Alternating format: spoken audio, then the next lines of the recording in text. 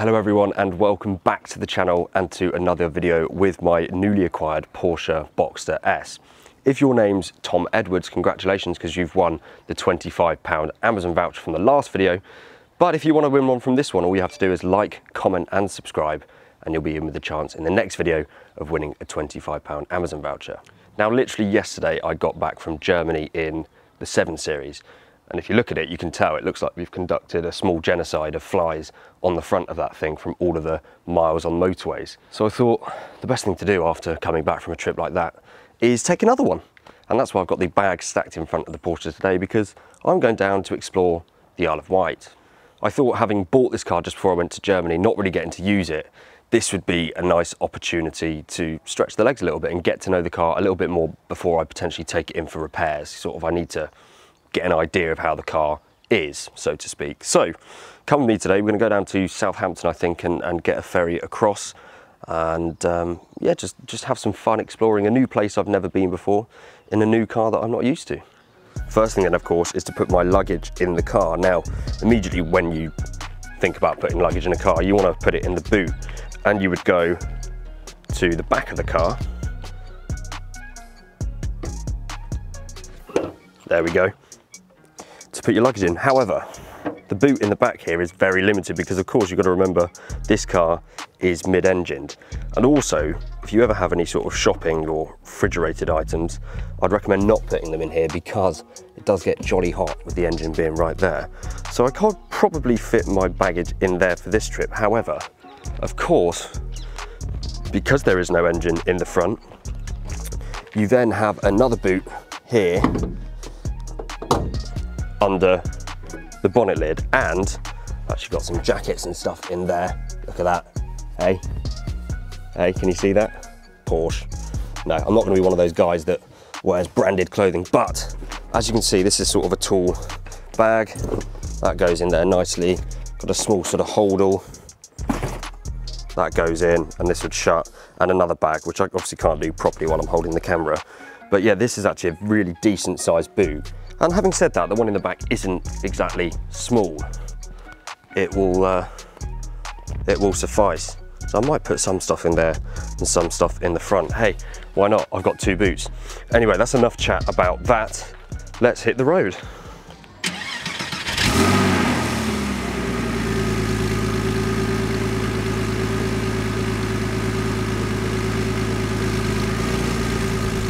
So then, the plan is now to go to the Isle of Wight in this. There is a small issue, well, it could be a really big issue actually. My ferry is at midday. I've got to get there for about 11:30. It's about 2 hours away or so, and it's 9 o'clock now. So I've got about half an hour of leeway, which you might be wondering, why do I need that?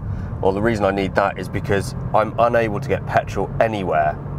This stupid country and our stupid media has reported about the fact that there's a bit of a lorry driver shortage in this country, which is very much true, a big lorry driver shortage. So as a result, some petrol stations have been forced to close temporarily just so that the sort of supply of petrol can remain constant and catch up. But what's happened, as soon as the news start reporting that, as you can see here, this one is completely closed.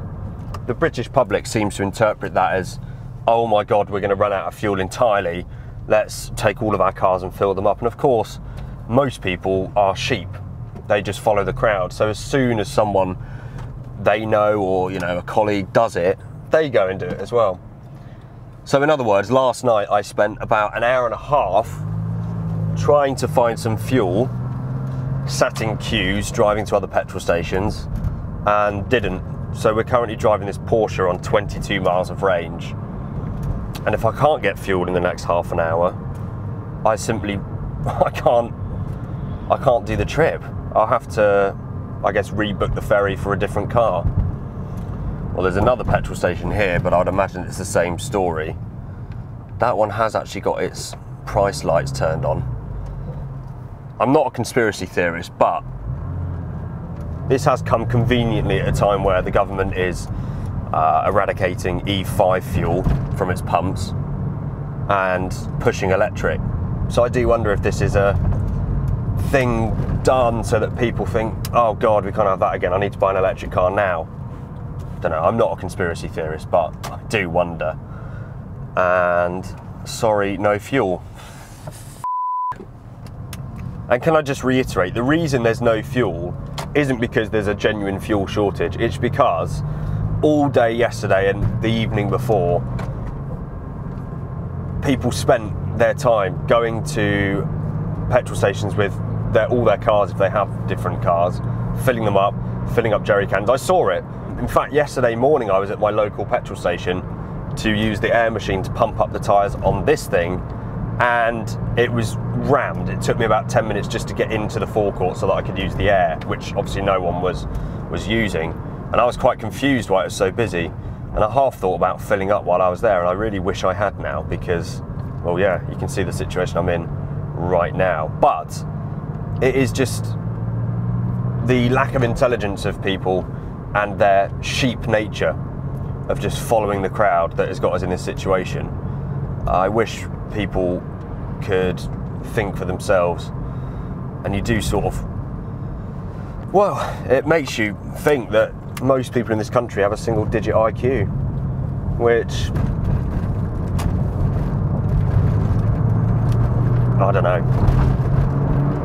Just drove past Tesco here and there's people queuing, so I think they might have fuel. But having said that, last night I spent maybe 40 minutes in queues only to get to the forecourt and them to say we only have diesel or we're totally out. So fingers crossed I'm not too late. I could really, it's just, it's funny. It's a reality check, isn't it? You know, the amount of times I stick the thing in the pump and fill it up and don't think about it. It is a privilege, I suppose, being able to fill up your car and drive, and you just take it for granted. I think this situation could have been avoided, like I say, with the lack of, let's say, idiots, but it does make you sort of appreciate fuel. I mean, as I'm filming this, I got back from Germany yesterday, spending the whole week filling up that 7 Series. Content will be coming on that soon, by the way. But yeah, fingers crossed, we can get fuel here. I can then stop ranting about this whole situation and go and explore the Isle of Wight.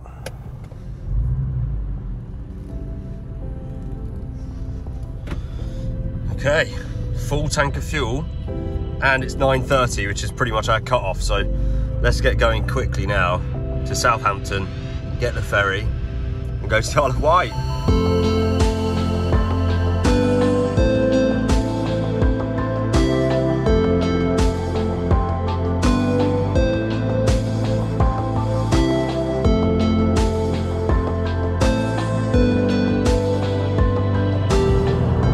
So finally we're on our way now down to Southampton to jump on the ferry.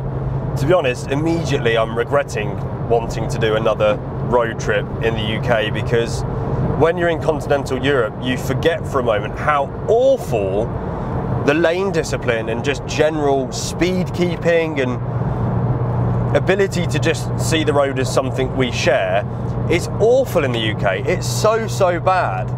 You know, I've heard people go, oh, French drivers, oh, German drivers. Well, no, actually, they're the best in Europe. They're fantastic. Even people who say, oh, American drivers. Well, in America, you can use whatever lane you like, and the roads are so huge. But here, you've just got people in all sorts of lanes doing different speeds. Yes, I'm in lane 4 right now, but there's so many people here that could be in lane 2 or lane 1, and honestly, it's very frustrating. But that's not what I'm going to talk about now anyway. What I want to talk about is the car. So at 70 miles an hour here, we're sitting at 2,600 RPM, or just over. And it is relatively quiet in here. Considering it's convertible, it does feel quite refined. Having said that, I feel like I am shouting a little bit. So it's obviously not as quiet as your regular coupe or my 7 Series or Range Rover. It's a totally different thing. But it's comfortable, it sits nicely at 70. Actually, if I need to accelerate quickly, even in 6th gear, there's a good amount of torque there. And yeah, it's perfect really. I've got no complaints. The controls are already easy to get to. It's so minimalist in here. There's nothing really to play with. So you've got your air controls, very clear temperature, very clear ferocity of the vents, and that's it. Lots of you have asked what I'm doing about Bluetooth, sort of the ability to listen to your own music. Now this has had some sort of parrot system installed, but it doesn't seem to work and I don't like it anyway. What I do is a very, very simple fix or a simple workaround. You just order yourself a little FM transmitter from Amazon, or Halford sell them. In fact, this one I bought is from Halford's. Cost between £5 and £20 depending on which one you go for. And you just plug it into your cigarette lighter port and select a frequency on the adapter and tune your radio to that frequency and connect the adapter with your phone via Bluetooth. It's a very, very easy thing to do. It's not a permanent fixture. I can put this in any of my cars and it will work. The only disadvantage with it is the sound quality isn't perfect. You can hear a little bit of a hiss at times, but as a sort of quick fix, it's very, I mean, it'll be a permanent fix for me. It's perfectly good enough for what I need. So yeah, that's how I get around the no Bluetooth connectivity issue. All in all though, so far in the few times I've driven it in between now and the last video you saw where I picked it up, the car's been brilliant. It's not given me any reason for concern. The only thing was the front left tyre seems to have a slow puncture, so that was down to 13.13 psi when I went to fill that up yesterday. There is some vibration through the wheel at motorway speed, which could be a number of things. It could quite simply just be the uneven wear on the tyres from maybe a little bit of a flat spot on that one. It could be a number of things. It could be suspension components. But the good news is I've got Michelin Pilot Sport 4s being fitted to the car in a few days' time. And I've also got it booked in for an inspection and a major service over at a place called ePorsche down near the Guildford area. So I'm looking forward to that. And the cost for that, I think, as advertised, is about, oh, I don't want to say actually, in the region of £300. And that includes spark plugs. So not at all frightening in terms of cost. So all in all, very good, very happy with the car still. I'm still quite confident that it was a good purchase. I mean, worst case, you know, I'm going to get to enjoy it this weekend, and yeah, it's amazing to be driving around in a Porsche Boxster S for £3.5 grand near as. So yeah, anyway, I'm going to switch the camera off now because the speed camera is about to end. I'm joking, and get down to the ferry. So just arriving at the Red Funnel entrance. I absolutely hate boats, so I'm completely terrified. On that run we've averaged around 26.5 miles per gallon, so not too bad at all. But yeah, hopefully we get in all okay and off we go.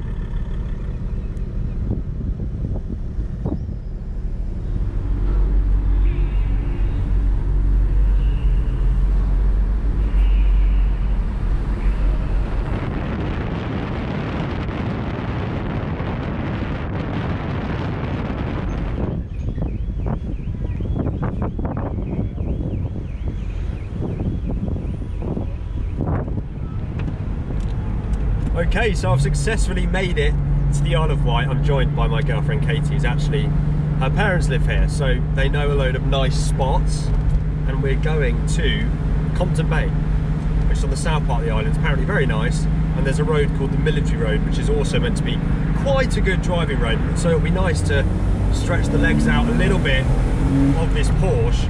For some reason I thought that the Isle of Wight was smaller, and so that the speed limits probably didn't go above 30, but actually there's plenty of national speed limit sections here, which means you can get a few good runs. Meanwhile, we're just cruising over there with the roof down. The weather has improved from what it was this morning, and I've actually just discovered that there's 2 cup holders in this, not 1. I thought when you open this there was just 1, but actually if you pull the tab you get a second, so perfect, no complaints at all.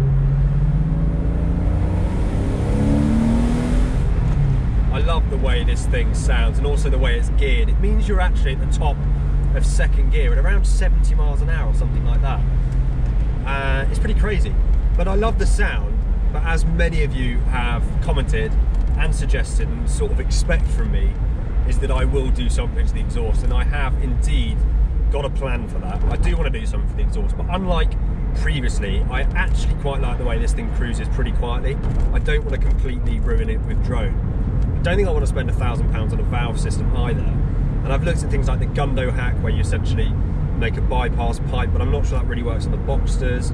Or you can take some baffling out of the back box, but when you do that, you might as well just delete the whole back box. But what I'm worried about is if I do that, whether it will be too droney or too tinny, because it is a really nice pure sound and it isn't chavvy in the slightest. But I'm worried if I start fettling around down there, it might give me an effect that I don't really want, and that just doesn't really suit the car. So it does sound perfect and awesome now, but it could just be that little bit louder. So of course, if you've got any suggestions, I'd love to hear them. But look, all the way up now, 7,000 RPM red line, and then the turn into the front is just so good. It grips so well. And this is a great road.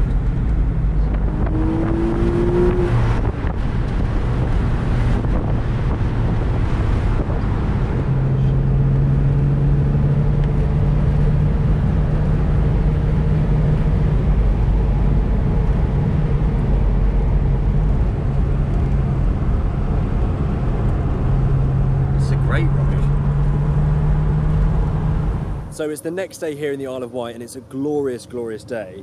But unfortunately, there is a problem. Today, I planned on going back to the beautiful military road and getting some shots of the car going down the road, all the nice scenic stuff, and telling you a little bit more about the car. However, unfortunately, we've just left home this morning, and I've been greeted with a check engine light, which is a real shame, and maybe this is the beginning of the story as to why this car was so cheap. But as you can see, that orange light there is a check engine. So yeah, not ideal really. Unfortunately as well, I do have to drive this back to London this afternoon, which involves getting on the ferry of course, and then about an hour and a half up the motorway, 70 miles or so, which obviously I'm a little bit concerned about. But I'm going to get it home and see if I can reset anything on my Carly OBD Reader. Potentially that will do it, but at the moment it's not booked in to be inspected until I think October the 20th, and I did have a plan to do something quite spectacular with this later this week, which if the engine light doesn't clear, I don't think it'll be very wise to do. So sadly I have to cut short the sort of exploring the Isle of Wight content from this video, and it's going to be a little bit more now about whether I can limp it back and not break down. Hopefully it's just some sort of exhaust sensor or something like that. In the history it did have an MOT fail based on that before, so I'm hoping it's not anything too minor. I'm just going to try now and switch the car off and back on again to see if that resets anything, but I'm not so sure. Let's have a little go anyway. And I have to say the engine is idling fine, it's running fine. So there's nothing that really makes me think there's something severely wrong with the engine itself, but let's turn that all off. Ignition on. And see, it wants to do an oil check that takes 58 minutes, which is bizarre. So I'm going to cancel that. We'll start it again and see. Yeah, we still have a check engine light there. Not ideal. So of course I'm not going to go on a jolly now around the Isle of Wight. I think I want to drive this as little as possible now. So yeah, I'll get a ferry back and hopefully be able to drive this back to London without any issues.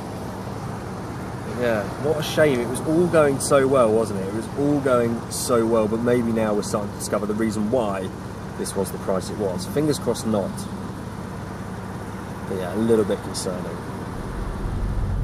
Okay, so driving off the red funnel at Southampton, still have my check engine light unfortunately, and 68 miles to drive.